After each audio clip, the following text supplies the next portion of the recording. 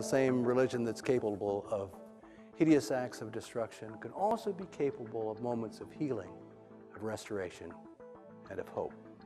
But educate a girl, and you educate her entire family. There is a sun within every person. When that anger sets in, write it. Write the letters, but don't send them.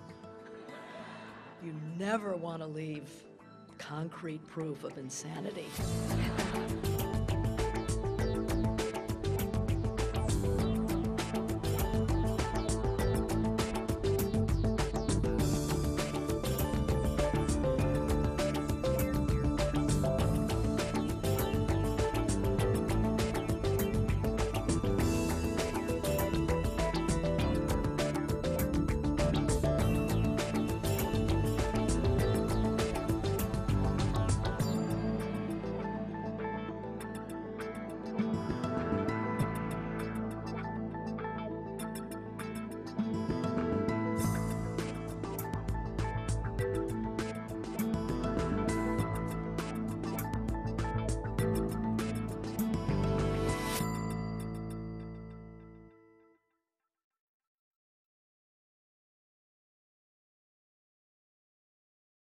Now, we had a good day today.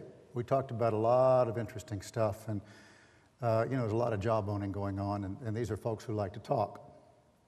And poor Ron, it was like he was herding a room full of cats, trying to keep people going. But the subject was interesting, and it boils down to this.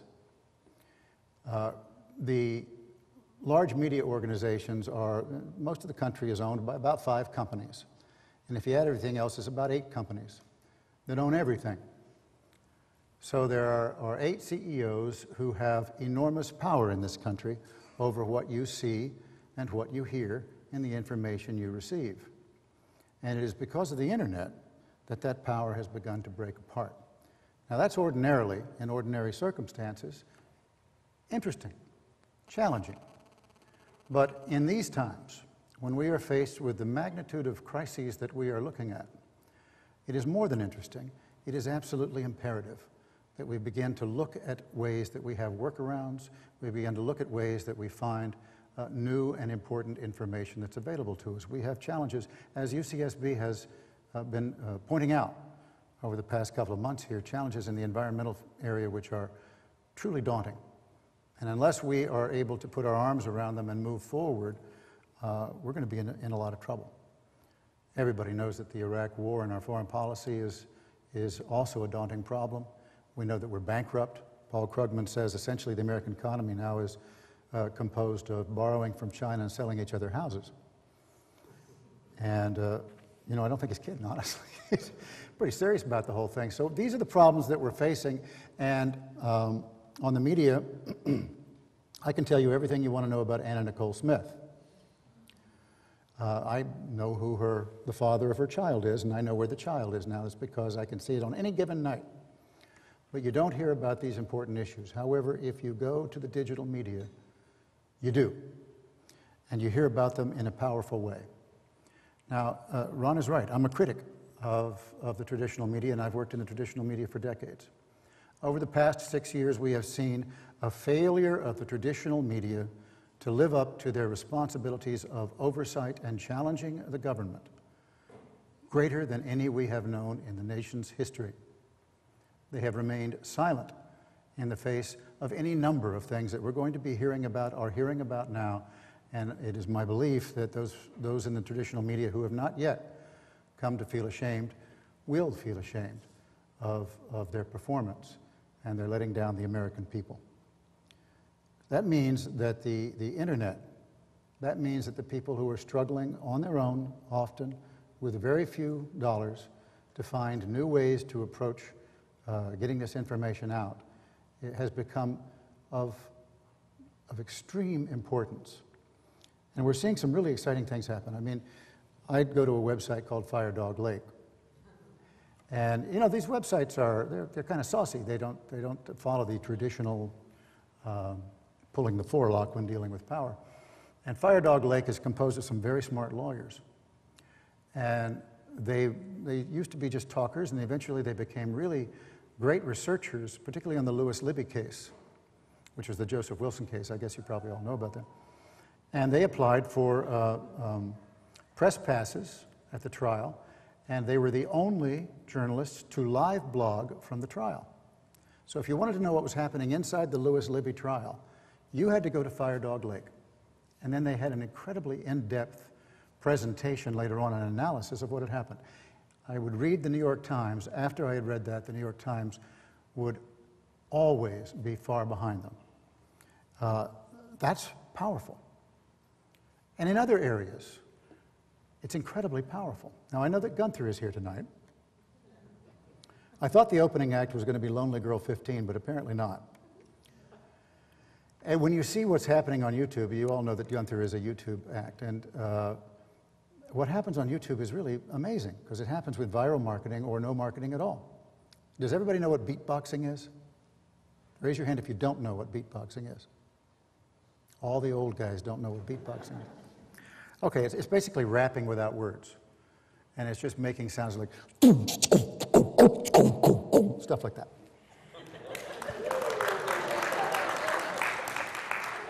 I'll be here all week, ladies and gentlemen. So there was a guy in Lithuania or someplace who did this in his garage, and he put it all together. It was a pretty funny video, about 2.5 minutes. And all he did was put it up on YouTube. And there's an algorithm in YouTube, and people began looking at it, and it got pushed up, and then it became incredibly popular. And it was so funny that the BBC got hold of it, and they put it on BBC, and then it got into the American networks.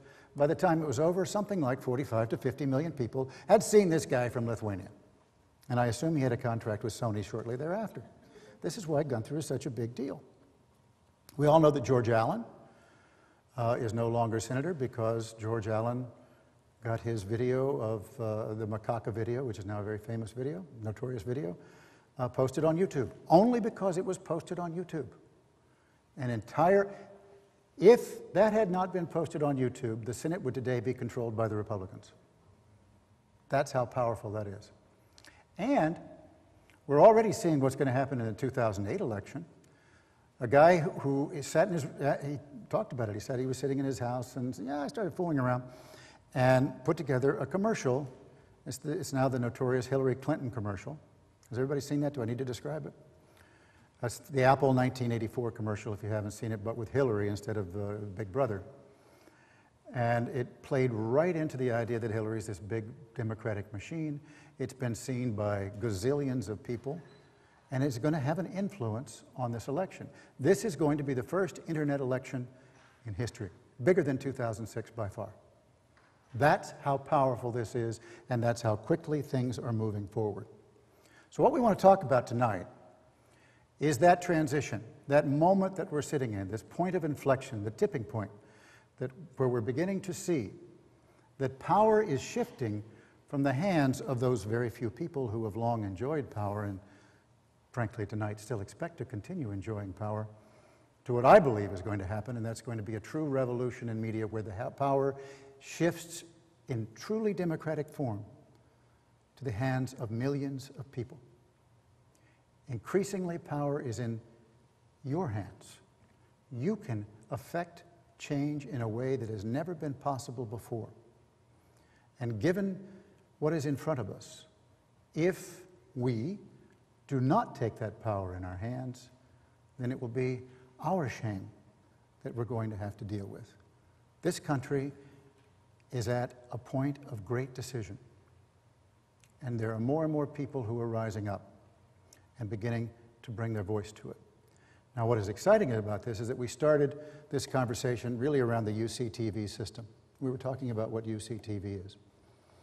And one of the things that I heard was that, you know, we're kind of small and we're kind of poor here at UCTV.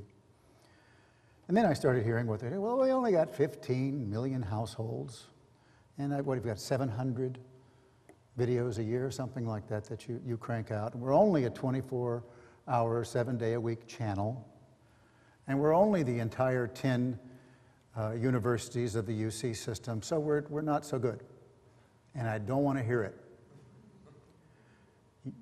There are people who are working on the internet and are having a powerful effect who would kill for that distribution before they even got started. So the UCTV system is positioned to have great impact, not only in the state of California, not only in the nation that we so love, but throughout the world.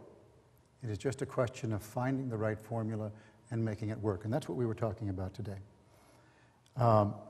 Let me just close by talking about a man that I admired, a man named Teilhard de Chardin, who was a priest. He was a priest in the middle of the 20th century. And Teilhard de Chardin was a kind of visionary. And he looked around at what was the beginning of television and this radio, which was going worldwide and so on, and he said, you know what I believe is happening? I believe a noosphere is being formed. That's a word that he coined. And by noosphere, what he meant was that the entire planet was developing a central nervous system. The entire planet was awakening. And it is ideas that were sweeping around the globe. And the central nervous system of the planet, in Teilhard's mind, was the human race. We were the Earth awakening. And the challenge that we face is that our awakening comes at great cost to the planet. And so we're in a race. Will we get to the point where we are aware enough that we begin to take care and not act as little children?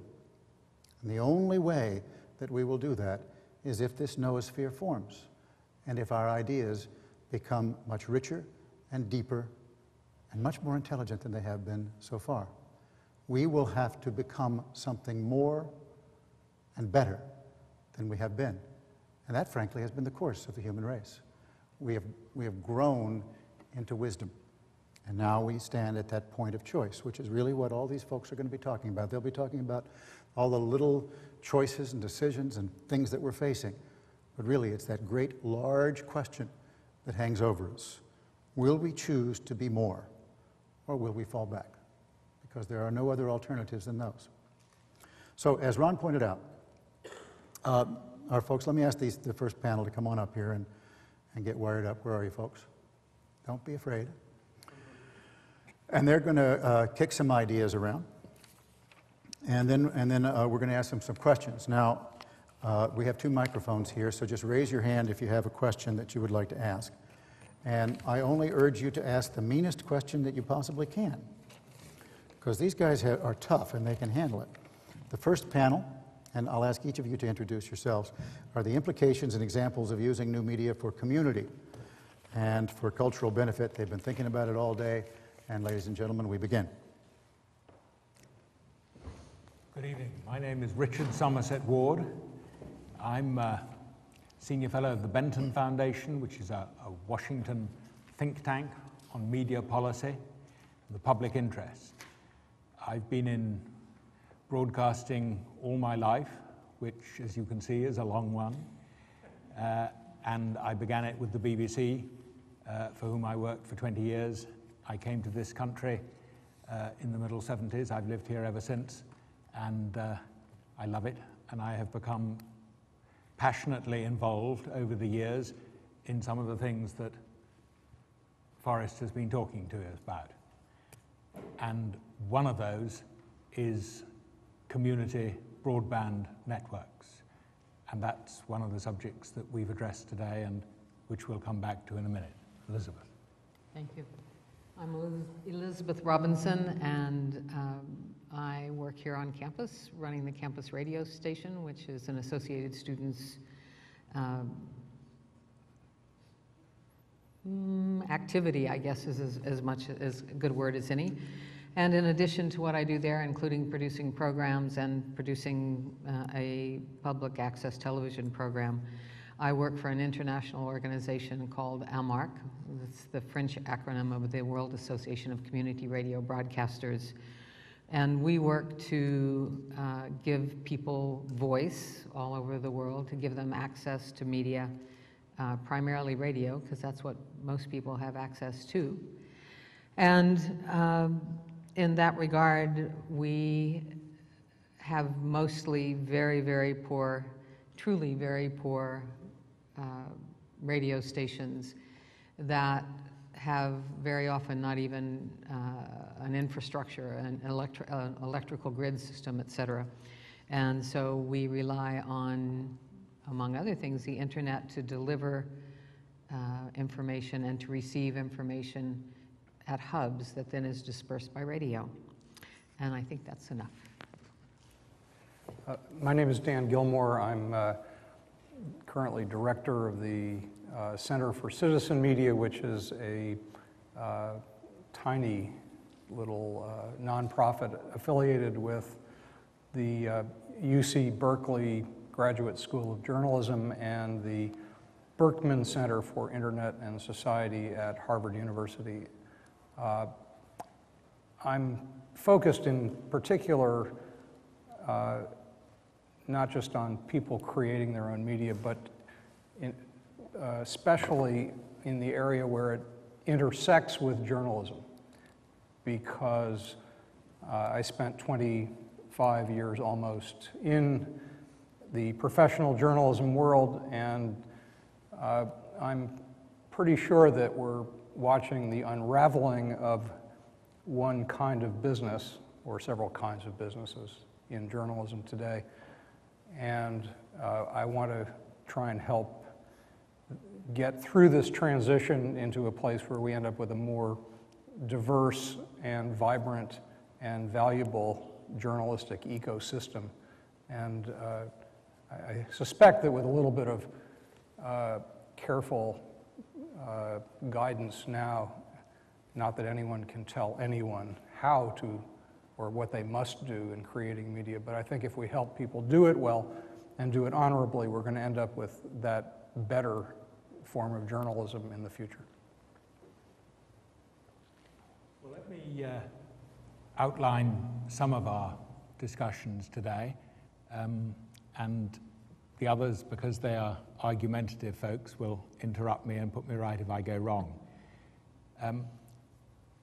We really took up the argument, I think, exactly where Forrest stated it just now, which is that the narrowness of media ownership in this country is now so great. In other words, there are so few owning so much that it seems to us terribly important, I would say desperately important, that those outlets that are owned and operated within communities should think very hard and long about what directions they're going to go in and how they're going to operate. And clearly, UCTV is a classic example of that. Communities can be anything from small hamlets to whole states, but clearly a community like a university, and especially a university that has 10 campuses, each of which is a community within the larger community, commands a great deal of respect. It also seemed to us that a university has so many resources of expertise, of people, and I hope those who come under this heading won't think that I'm making fun of them if I refer to them as geeks, because I deeply respect them, a damn sight more than jocks on the whole, and many, many other resources contained in a university that, when combined with, partnered with communities, can make for a very remarkable piece of democratic equipment for a community. We live in an age where communities have gradually, because of television partly, been stripped of their old powers, power just to live so well within a community, to be a part of a community. Now I think these new technologies bring that back, with the chance to create broadband communities, to use this wonderfully flexible technology to aid a community, to assist a community, to inform a community, to help members of the community participate, and to provide services to all the members of the community.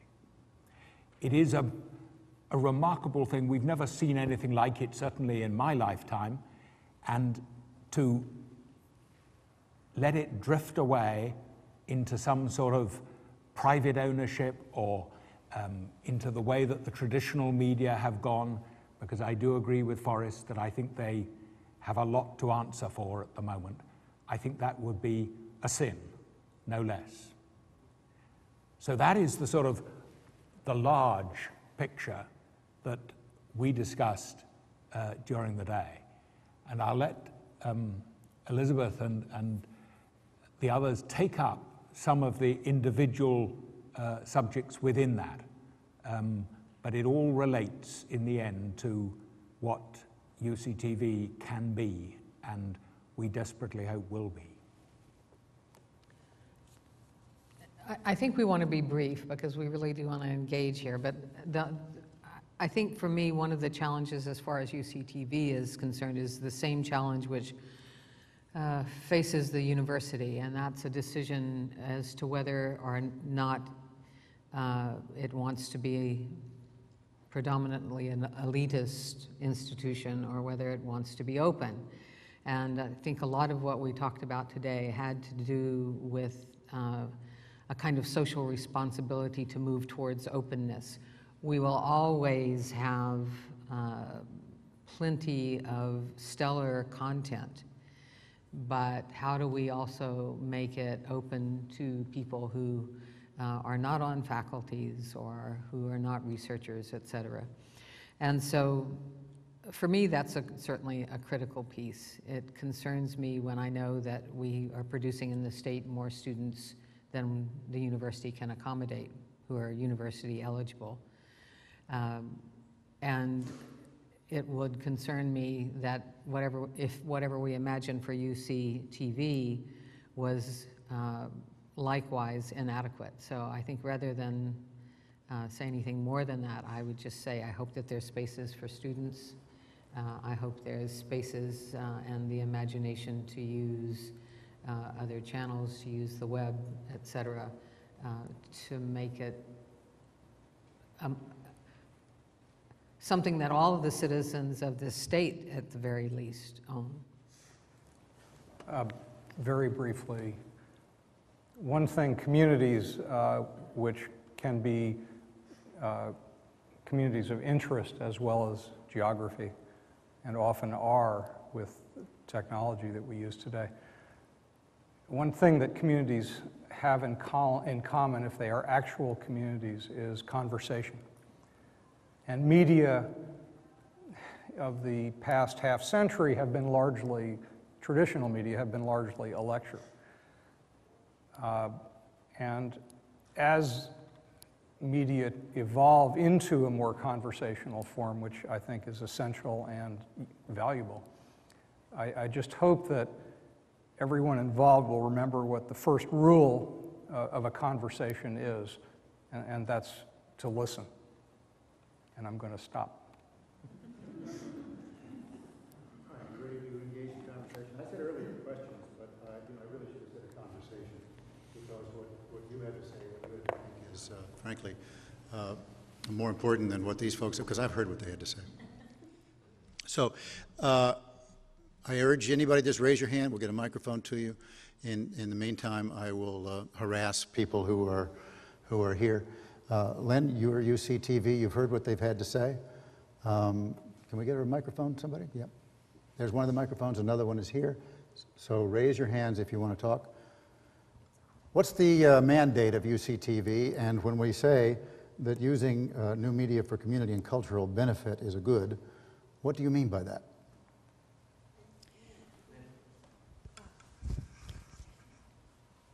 I love putting people on the spot.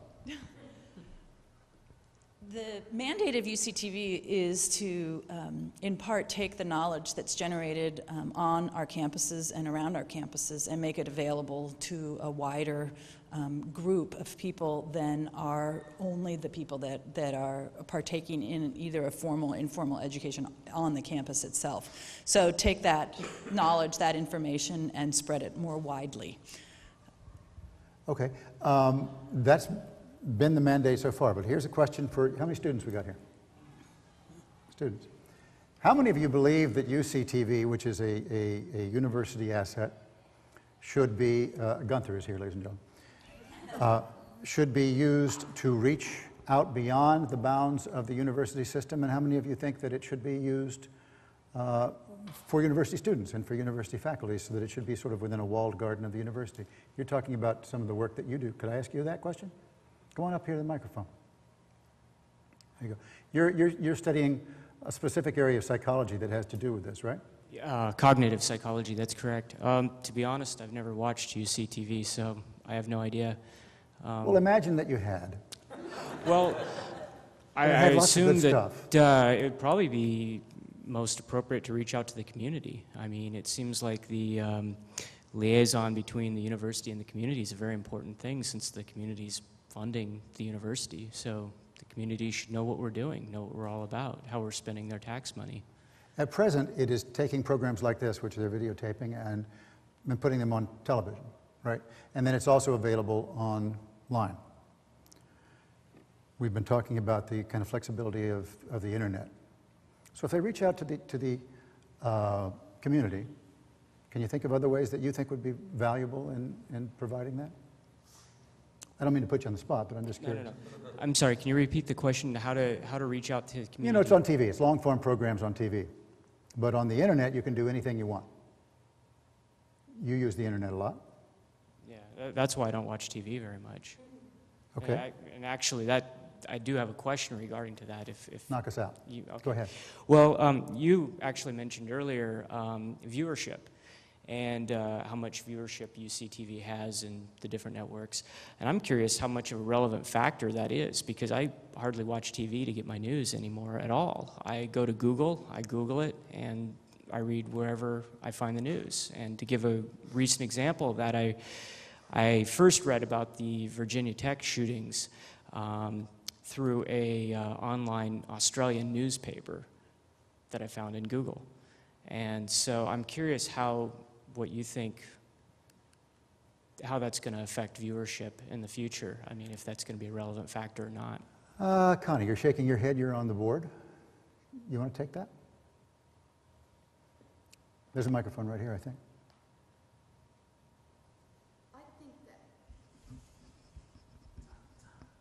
I think that that's precisely what our next panelists, who are very much wanting to talk about how there is UCTV television. There's also UCTV streaming on the net. There's also Google Video carrying UCTV. But we have talked earlier this afternoon about all of the ways in which UCTV needs to have a presence. It needs to be able to be highly interactive if we are ever going to be able to think of it as a community. Dan, you work in this area. Well, I find myself a little bit at a loss on this question, because where UCTV ought to be really depends on what it thinks it is and what the people who create it think it should look like 10 years from now as opposed to today. And my sense of it is that it's very much traditional media in its current form, even though it's being distributed through a couple of non-traditional formats, which are rapidly becoming standard for the way people look at media. But it's still very top-down in a sense, and it's still very much created by this group that puts it out for the world. And I just hope to see, using these technologies that are conversational in nature and understanding that all of the innovation going on is being done by people out at the edges of networks, not the people in the center, that there's a lot of experimenting that could be done with this, and that will challenge the top-down model in a powerful way, and is going to create big challenges for the governance of this system as well as its actual content. But I hope in the end that a lot of what you call content will be very much a conversation with the people who want to be part of it through other means. Yes, I think that we're kind of feeling our way towards something that doesn't exist at the moment and that we believe needs to exist. And that's why it's so difficult to describe to you. The nearest thing that I know of in this country, or actually any country, to what I'm talking about, a broadband community network, is in Cleveland, northeastern Ohio. And there, a community has created a broadband network for itself, which is an extraordinarily efficient and powerful backbone for that community, and binds it together, and is in the process of binding it together in a very remarkable way. It is a broadband network that is composed of a fiber backbone which lay there in the earth unused from the 1970s when all that cable was laid, and it was what is called dark fiber because it wasn't being used. It's been lit up and used now as the backbone to this whole community. It connects all the major institutions, the government of Cleveland, the public schools, the universities, all the major resources of the city, the cultural institutions and so on. And over that, they are laying a Wi-Fi bed, a wireless bed, which provides the last mile access to every home. So you have there a broadband engine, and that's great. That is what the technicians thought up and put in place. But the question is how to use it and what to use it for, and what use will it have. And that is what is happening at the moment. And it is becoming very effective in some areas, most notably healthcare. The Cleveland Clinic, which is a major part of it, has put $10 million into it in order to ensure that interactive healthcare education programs are done for every classroom in Cleveland every semester. It's becoming very effective in terms of democracy, a tool for the government of the cities to use to alert citizens, to keep citizens informed, to make for a town hall democracy. It's been effective in many different ways, but it's only the very beginning of it, because they are now inventing new ways to use it. But what I wanted to say is most important about it for UCTV is that the convener of that organization was a university, Case Western Reserve University in Cleveland.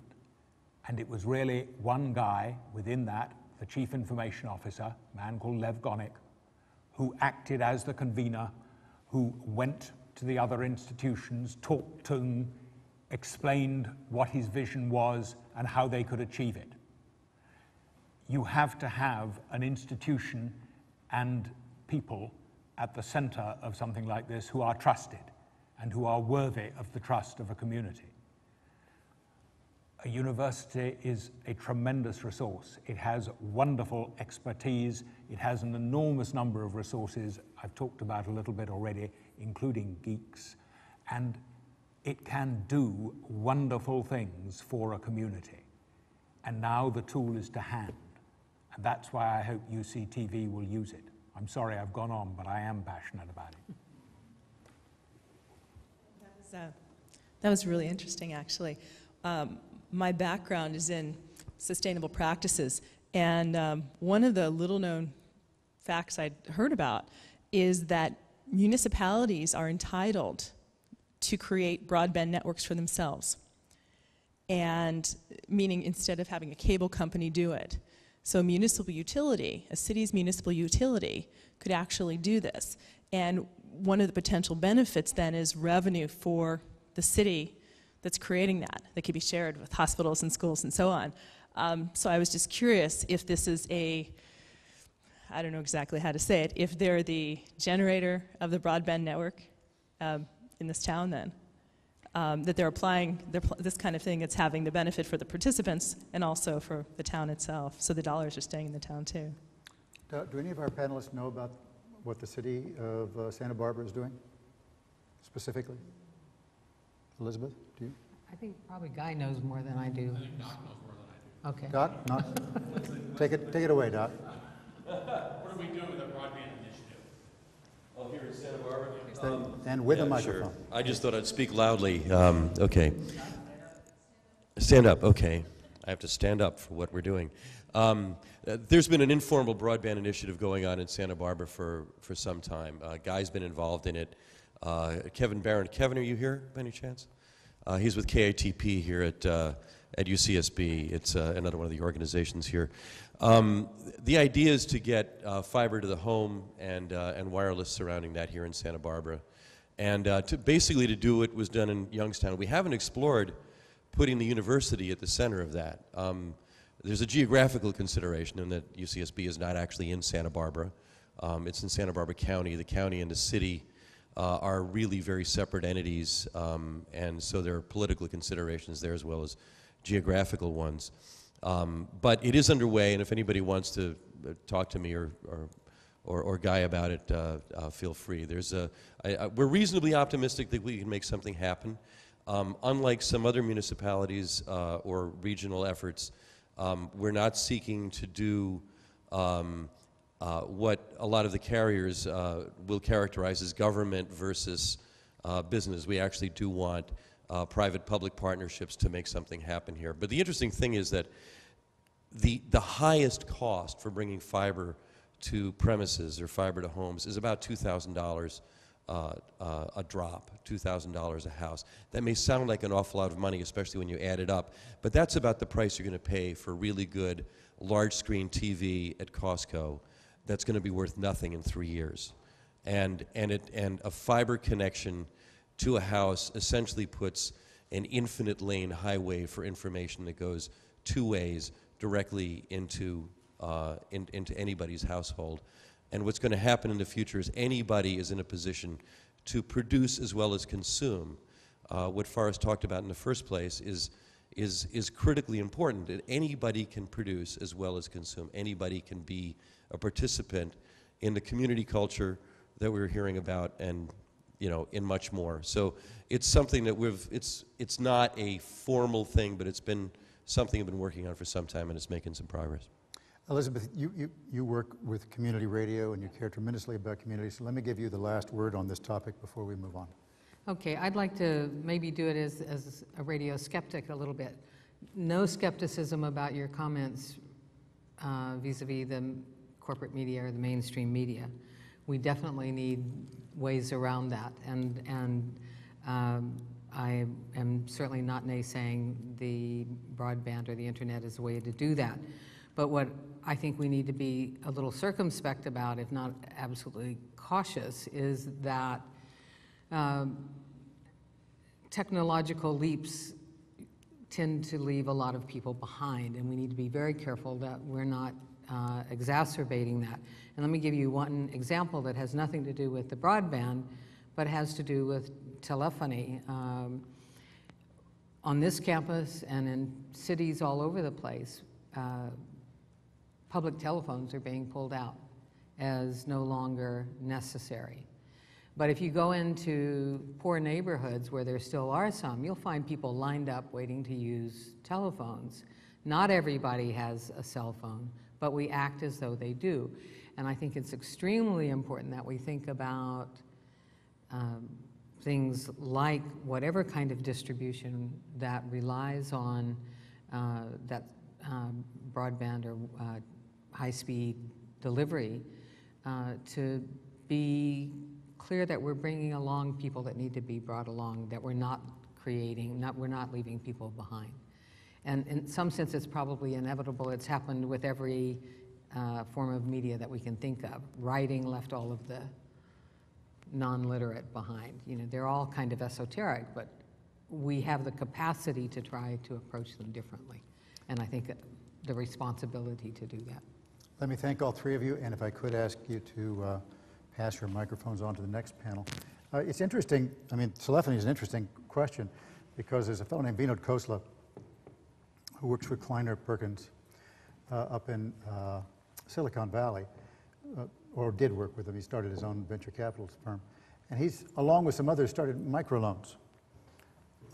And one of the ways that they did microloans was going to the nation of India and going to small villages that had no telephones and giving almost always women in the village, by the way, because women tended to be better shepherds of the money and better business people. I'm not sure why.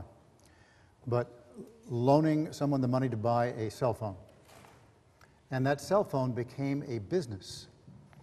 It actually helped the community that there was no, I mean, I'm not suggesting that's the right thing to do, but it helped this community that there was no telephone because it was a business that was able to be started and the money stayed inside the community. So it became a whole process that we're seeing now with microloans throughout the developing nations, and that's an exciting thing. Our next three panelists will introduce themselves, if you would, and they're talking about the challenges not only about distribution, but for producing. So if you don't have a lot of money, how are you able to produce the kind of quality and across multiple platforms that we need to do in the new world? Lady and gentlemen. Thank you. My name is Sharmini Pires. I'm the Executive Director of the Editorial Board and Policy and Development of that at the Independent World Television, The Real News. We are a new television venture, which is not for profit, without government funding, commercial funding, advertising. We are basically a viewer-funded model that is international and global in scope, and we hope to be the globalization from below, so to speak, which is essentially a news network, an anecdote, as Mr. Blossom said this morning, to the network news. We are a news network that hopes to be competing with the likes of CNN and BBC by 2020. So we have high hopes. And the CEO of the network always said, we're going to go big or go home. So with that spirit, I just wanted to sort of restate something that Forrester said earlier, which is that we are faced with unprecedented concentration of power. He basically said there's 8 CEOs, deciding what we see and hear on the mainstream media. I think we can't stop there. The concentration of power is much more. The political concentration in this world is unprecedented as well. If you recall, or maybe you won't recall, because none of the networks actually carried this, or newspapers for that matter, but days before the Iraq War, when the Iraq War was imminent and the Security Council was moving closer and closer in terms of weapons of mass destruction, the old non-aligned movement from way back when, which is basically 120 countries of 192 at the United Nations, led by South Africa at the time. Mbeki wrote to the President of the UN calling for an emergency General Assembly meeting to discuss the war in Iraq because they didn't like the decision that the Security Council was moving towards. In spite of that, these countries were not heard. The US immediately dispatched special envoys to every capital city in the world that were members of the UN to suppress that request, and they succeeded. So this concentration of political power isn't just in the United States, it is a dominance in the world. That kind of threat, that kind of silencing of the smaller countries of this world is another form of concentration of power, not to mention economic power of multinational corporations that own the media as well. So we have organizations or corporations like GE Not only do they make light bulbs, they have nuclear power plants. They're a part of the military-industrial complex. They own media. They own television networks, and on and on and on, newspapers, print, etc. So the concentration of power in this world at the moment is much greater than one can imagine. And I'm reminded of the film, The Network. And I feel like we should all be out there with Gunther screaming, we're mad as hell and we're not going to take it anymore. And I think that's the state we're at in the world. But it's not all gloom and doom. There's hope. And as I heard today, while such brilliance were concentrated in this workshop, that all of the new media that is out there and all the ways in which media can be used in order to democratize and actually give people access and voice and power, and it has the democratizing effect of the new media gives us great hope, and I think it's a matter of seizing that power, harnessing that power, and using it to mobilize the world. So, I could ask you to just pause two things. First of all, I didn't realize Network was a movie. I thought it was a documentary. And second, we have a distinguished visitor that we would like to acknowledge. Sorry, but we'd like to acknowledge our Chancellor, Henry Yang, and his wife, Dilling, in the back. And we're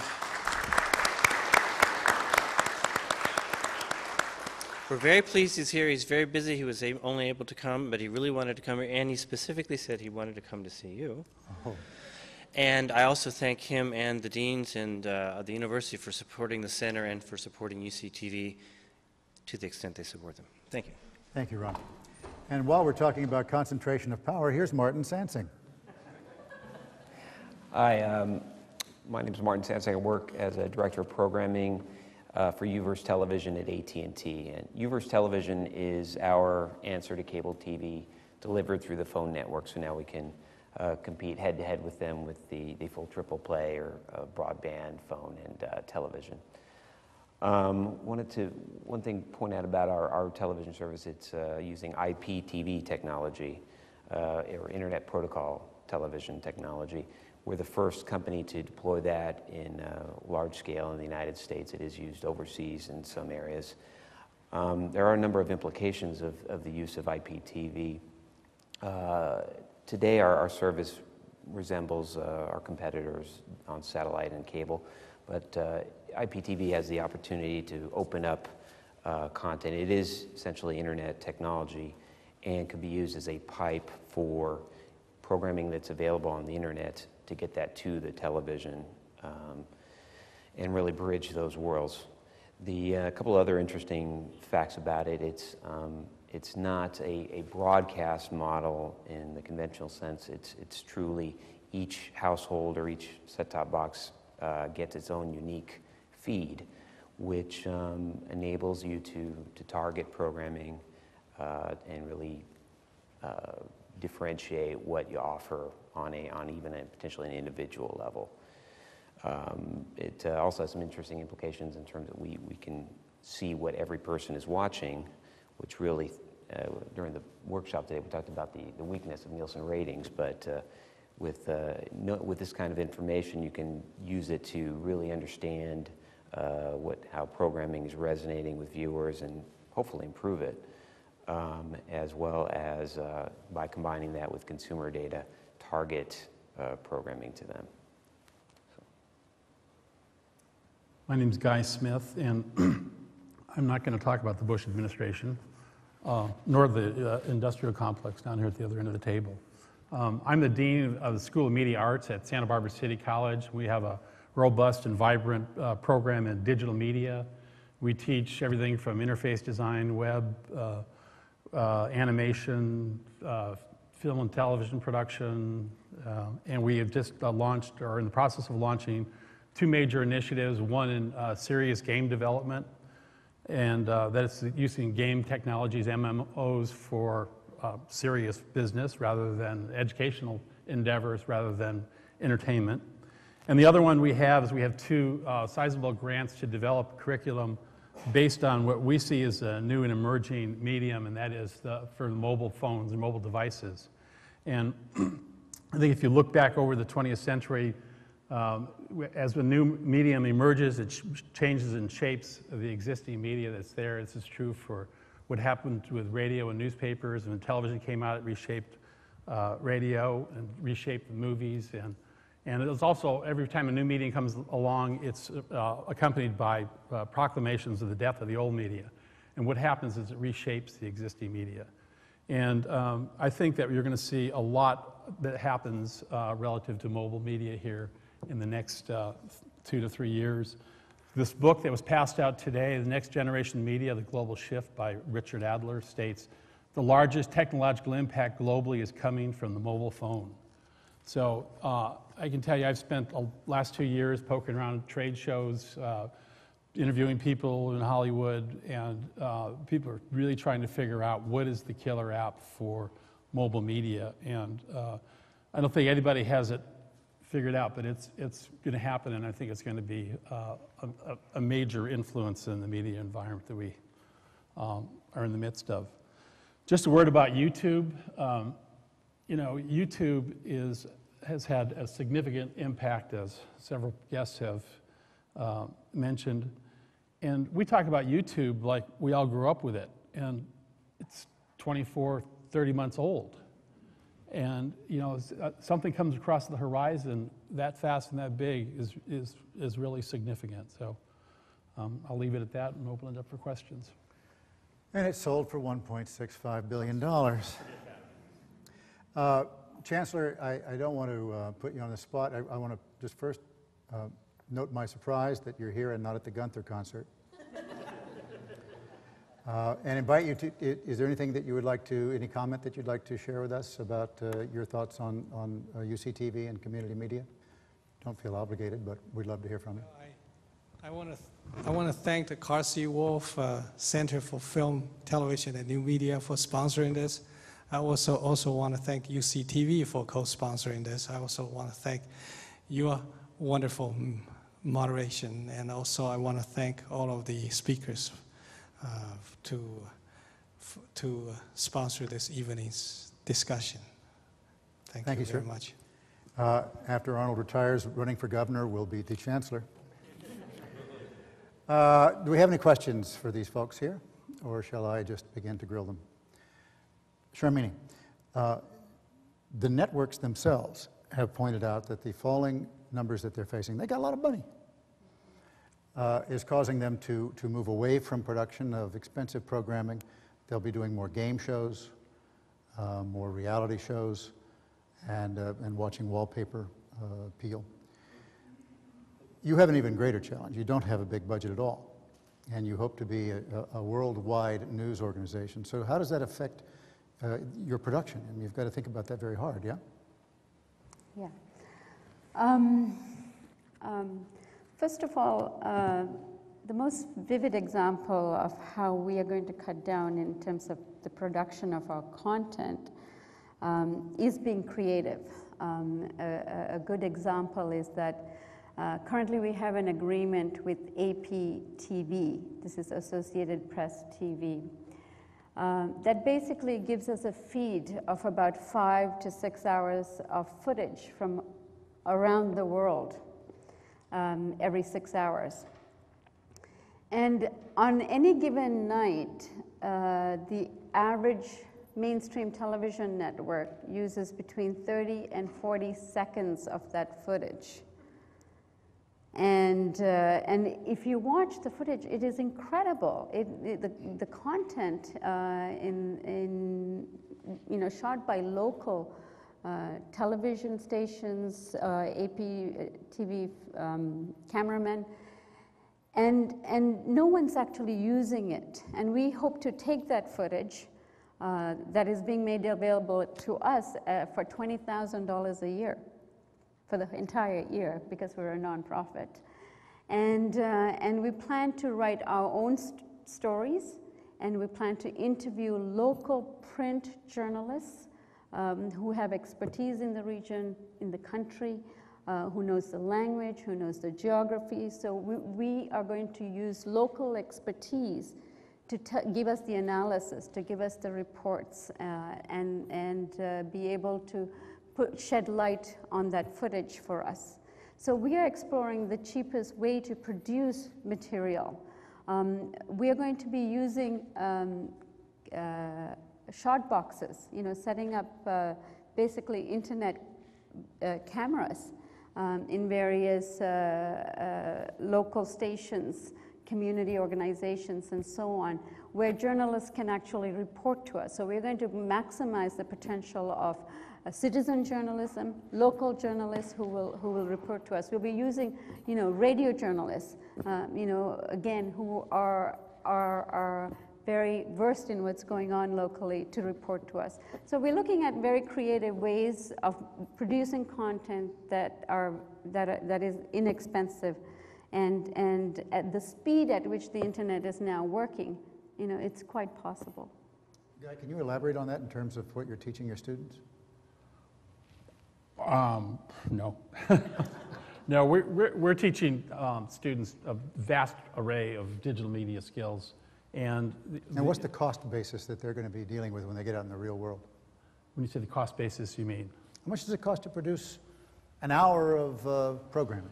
Well, that's the beauty of the new tools that are available, because with digital media, you can produce high quality productions for a fraction of what we previously cost. So people are, somebody actually told me that there was a feature film that had been cut on iMovie, which is a free nonlinear system that comes with every Macintosh. I sound like I'm a Mac, you're a PC, but it's the cost of production has come way down. People are doing much more robust kinds of productions with infinitely smaller budgets. So that's the world that we're preparing our students for. High definition cameras are now down to $6,000 to $7,000. Dan Gilmore has a cell phone that takes pretty nice quality video. So it's just it's a really new world in that regard.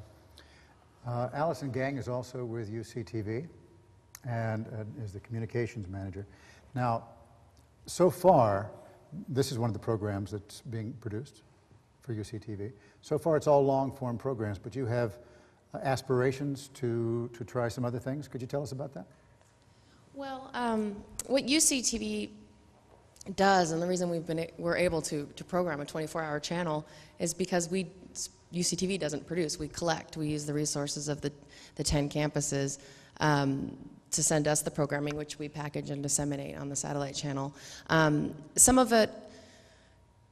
Most of it is long form, and then some goes down to half-hour type programs and magazine style. We keep hearing, as things are moving into the web, short. Attention spans are short.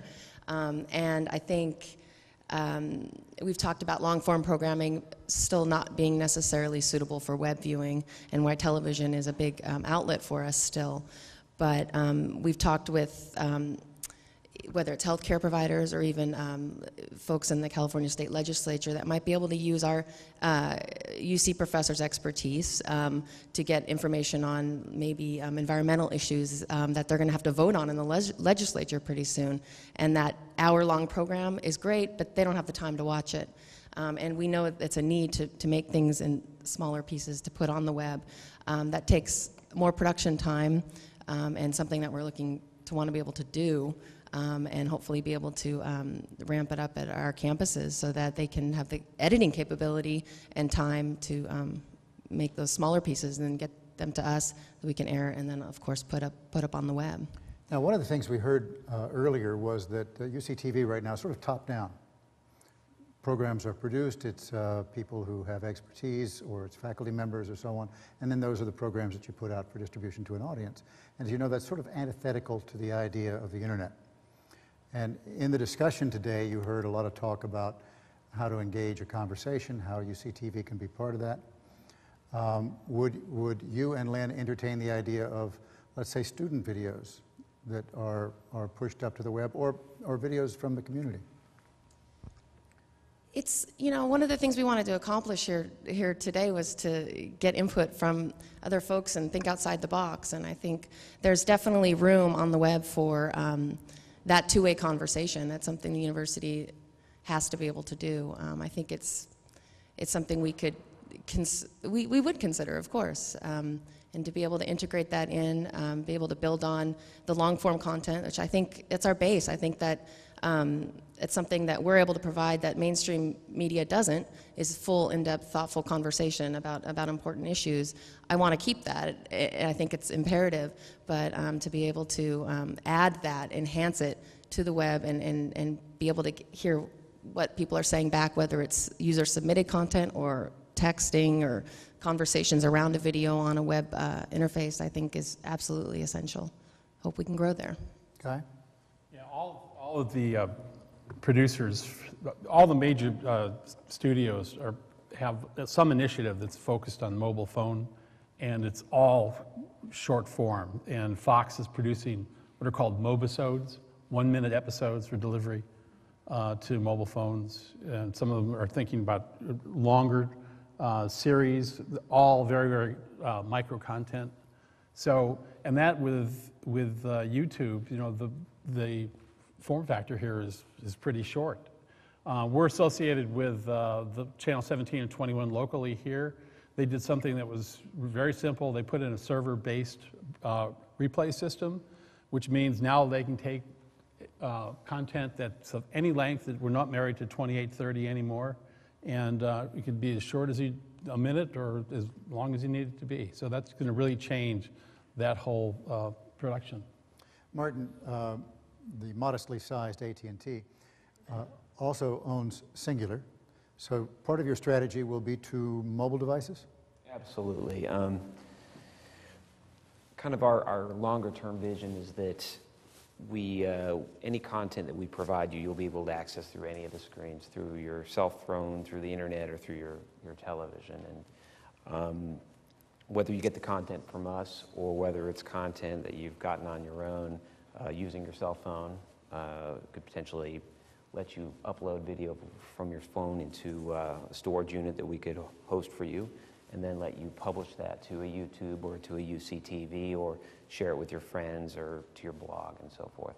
So owning Singular is a huge asset, as it is becoming more and more of a video device. Do we have a question from the audience? It's a question for you, actually, if that's permitted. Good. Oh, sorry.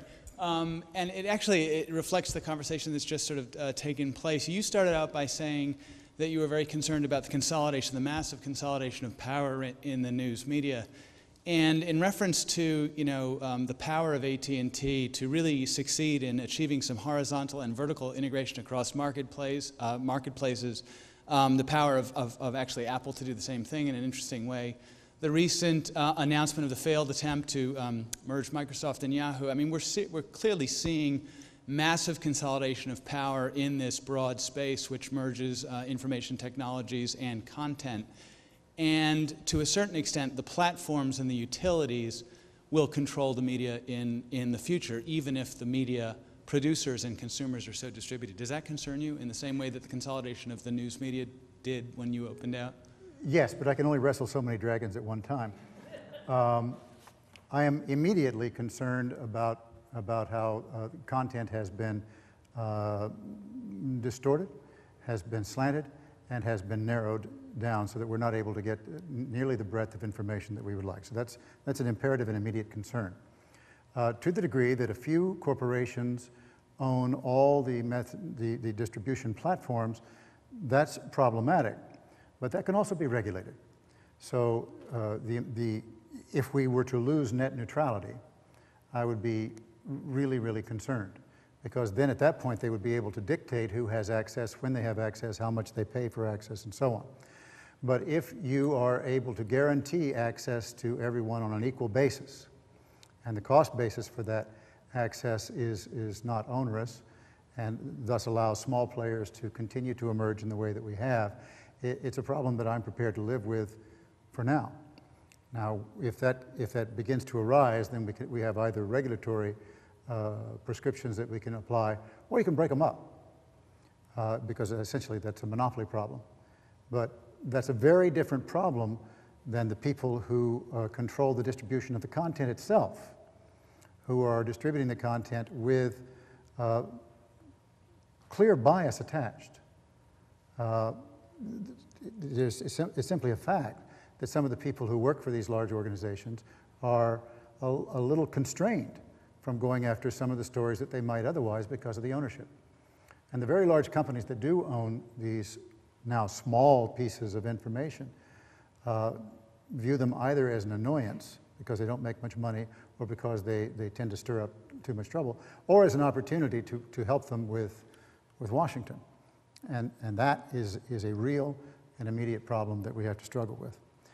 I thank the panel for joining us. We move now to our third panel. And this one goes directly to the heart of what we have been talking about through all of this. As we talk about the cost of production, the means of production, the access to production, as we talk about the need to be a part of the community, it really comes down to Tolstoy's question as he walked through the ghettos of Moscow: what then must we do? What do we do with this opportunity? What do we do with this challenge that is placed before the great University of California system? So as we look at the opportunities that exist, as we look at the barriers that have fallen, as we look at the falling cost of production, what are the implications for the non-commercial university and public media? And our panelists are well capable of answering this. If you'd introduce yourselves, please. I'm Dave Toole, CEO of a company called Outthink Media. We run a site called Our Media, which is a social network for digital media producers, where we provide education, community, and software services to help people produce digital media. Some examples, one product was called Alive in Baghdad, which was filmed in the streets of Baghdad. It was distributed in Boston, edited in San Antonio, and published in New York. Another example is a mashup for music, where there's music that was distributed. People created videos around the country.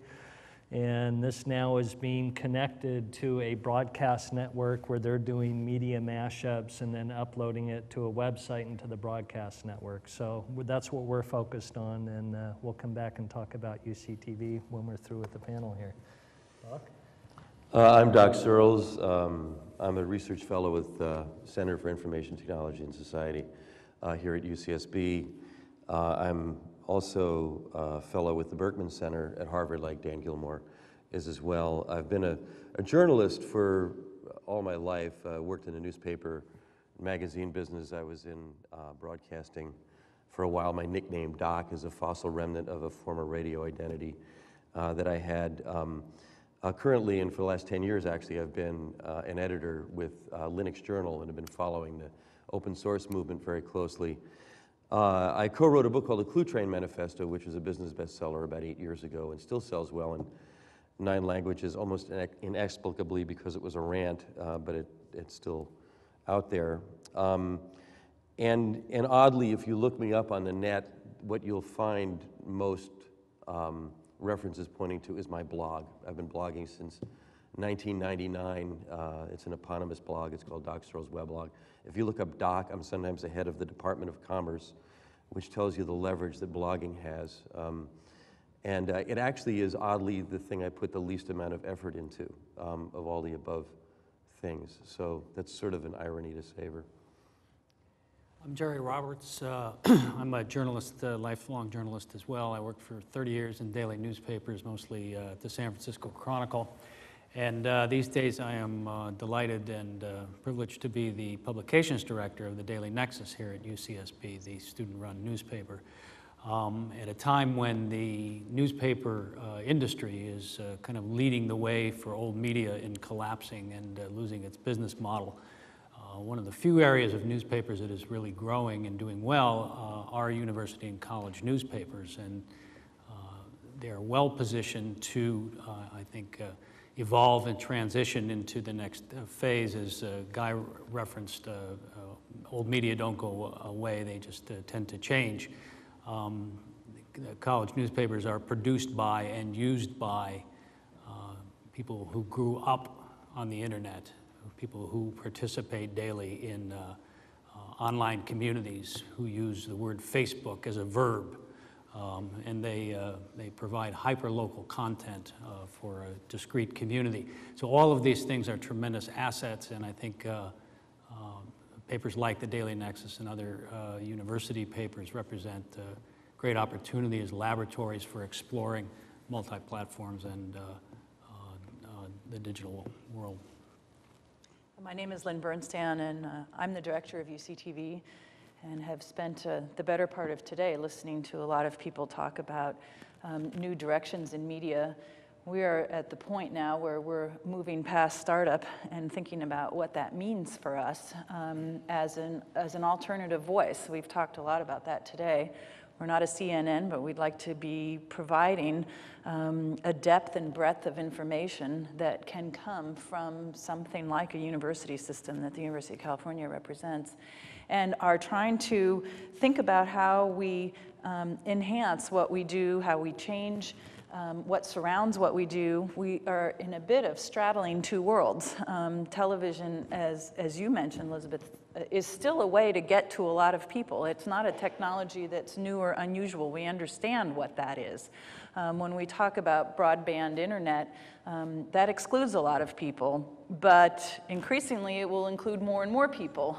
So we need to be moving in these directions without abandoning the audiences and the base that we've grown. So we're in an interesting place right now because the technology is changing quickly, yet the need for the depth of content is ever greater. And that doesn't mean that we can or should abandon that kind of in-depth programming in favor of the short attention span soundbite, because there are many places for short attention span sound bites, YouTube and many others, but there are not many places where you can listen to an in-depth conversation on issues that affect us profoundly. And that could be anything from global warming to who our next president might be, or to how we educate our children. And that's all very crucial information and very crucial conversations that we need to be having. And I think that may be the key to where we need to be going, is thinking about these perhaps more as conversations and less as monologues. All conversations can sometimes start with a monologue, and that does give us a base upon which we can grow the conversation. And so we can start with a common understanding of a problem and then be able to discuss it. One of the other things that we've gotten a lot about today is thinking not of audiences as individuals, but as groups of communities. And when we think about them that way, it becomes a little less daunting to think about how communities may interact, because now we're not talking about 50 billion people interacting. We're talking about these communities that can be identified or can be, in some sense, reached in a way that we may not be able to reach every single person, but we may be able to target in a different way, and then provide some sort of feedback mechanism, so that rather than top down, I'm not sure that's quite right.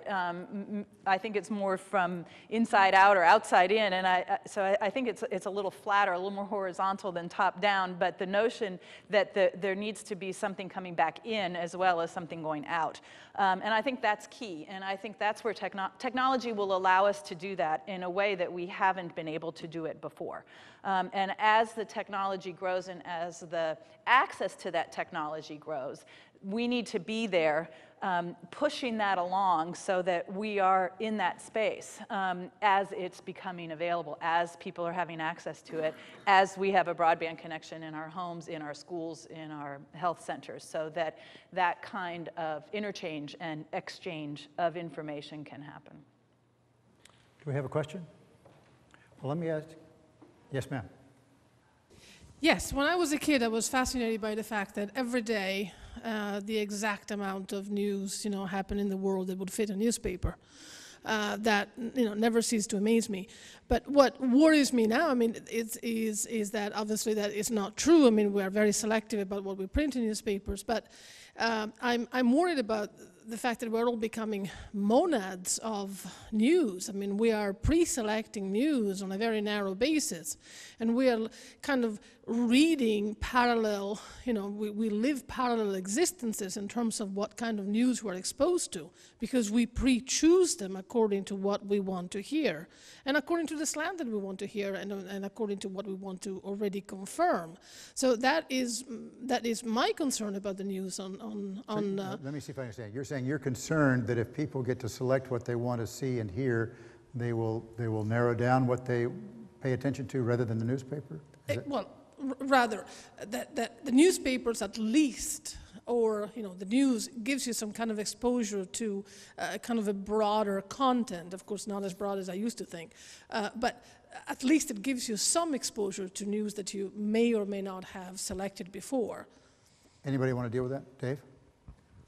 I'm No. not qualified to deal with that. All right, anybody?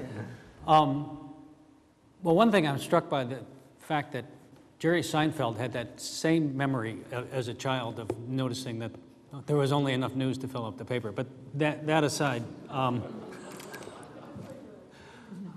it's a good point, and I think people use the internet the way that they're going to use the internet. A lot of people use it to reinforce positions that they already hold.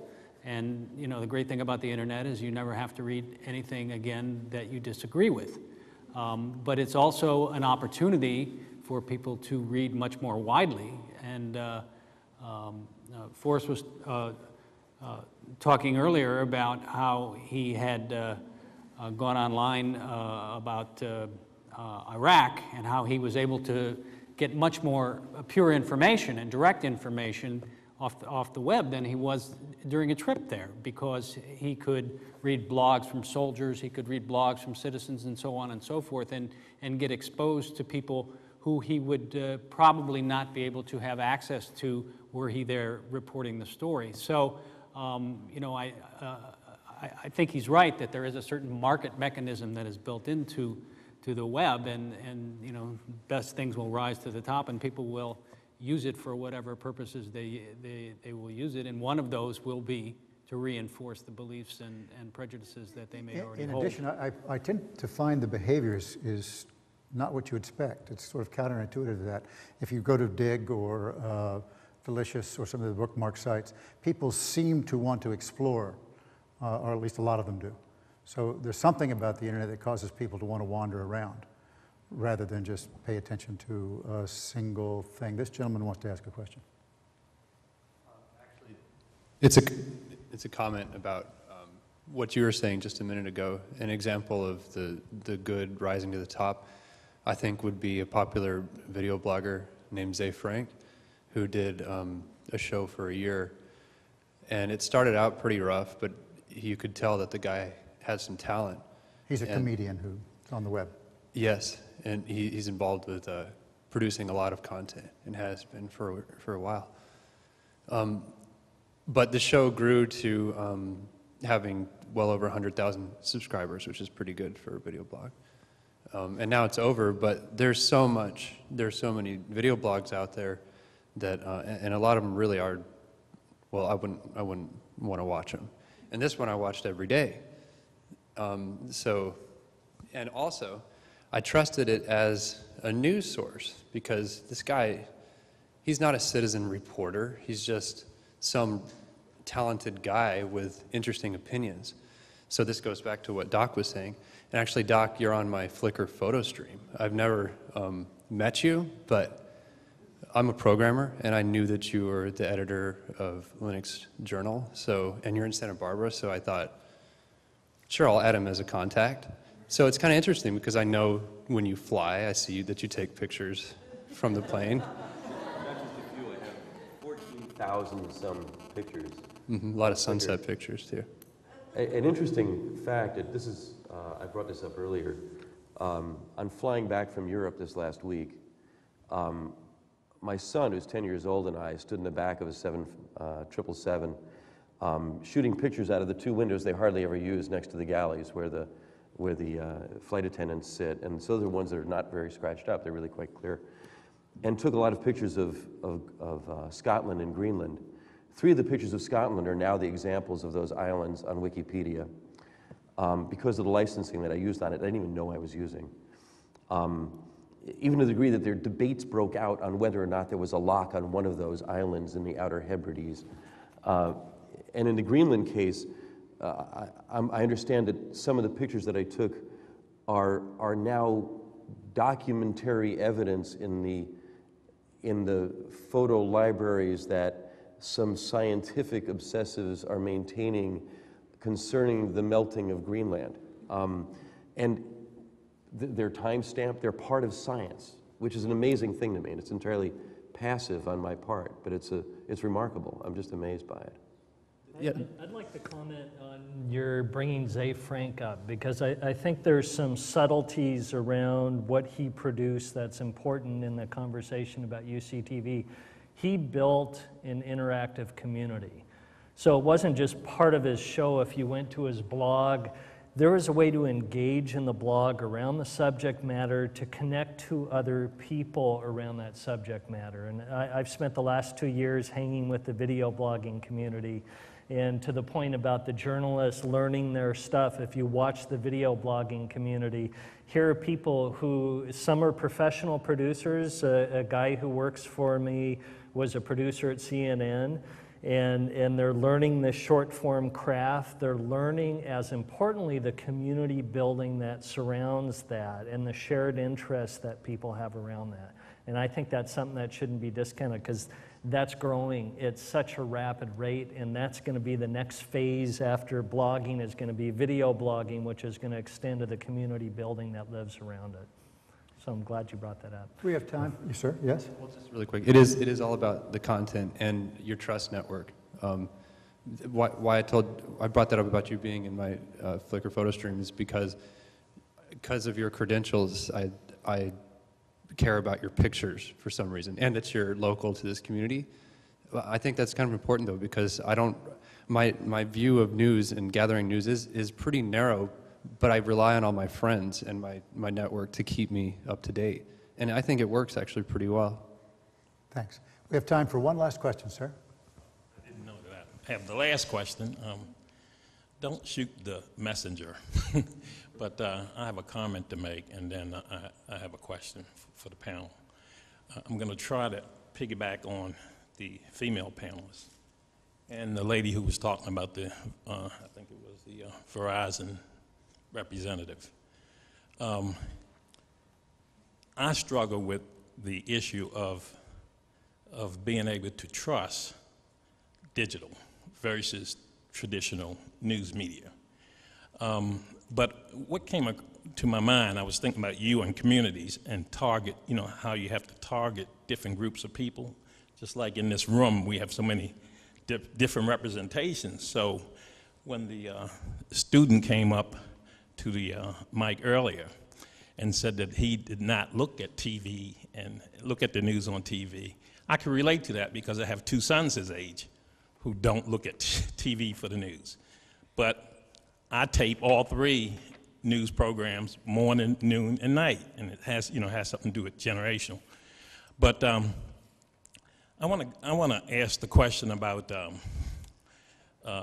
media, whether it's traditional or digital, as it relates to race and to class.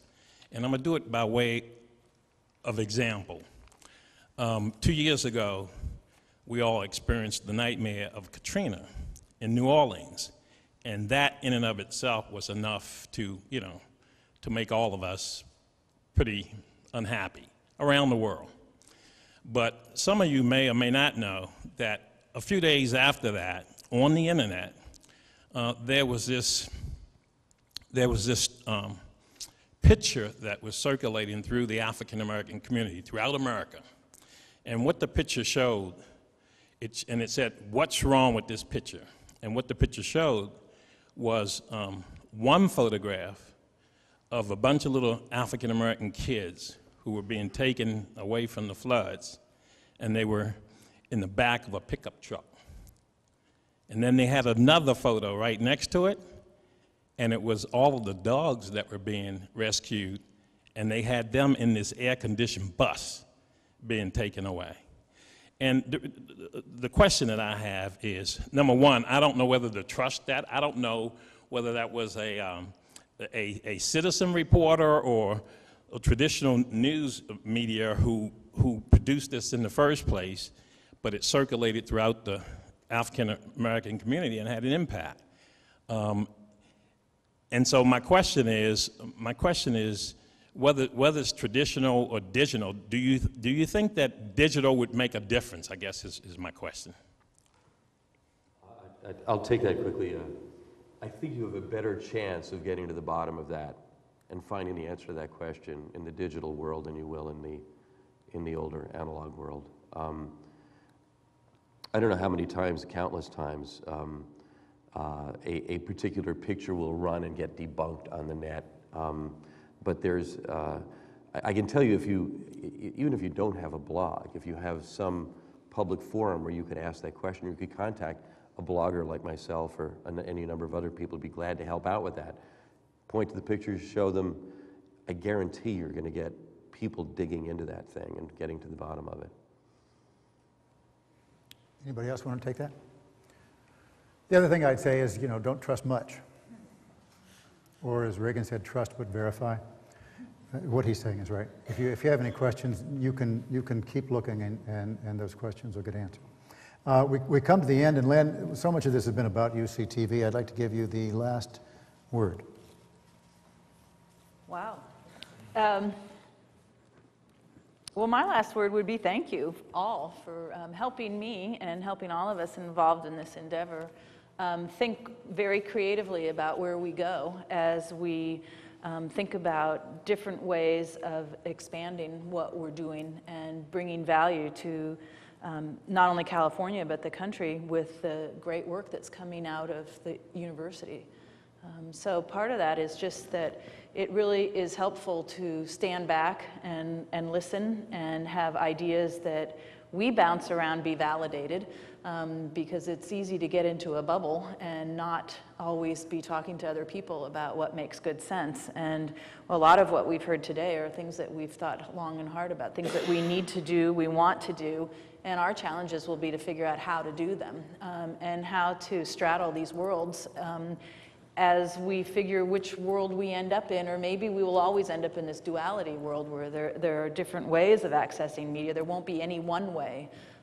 50 years ago, it was the TV or the radio, that was your, and the newspaper, that was your choice. Now we talk about all these other ways of getting information. And we hope that we can continue to play our part in making the work the wonderful work that goes on at the university accessible to as many people in as many communities in as many ways as possible. Well, to the panelists who were so kind to share their time with no compensation and had such wonderful ideas, to Ron and Connie and the terrific staff that put this together, to the folks who helped tape this, and to all of you who came tonight and shared your thoughts, we offer our thanks and good night.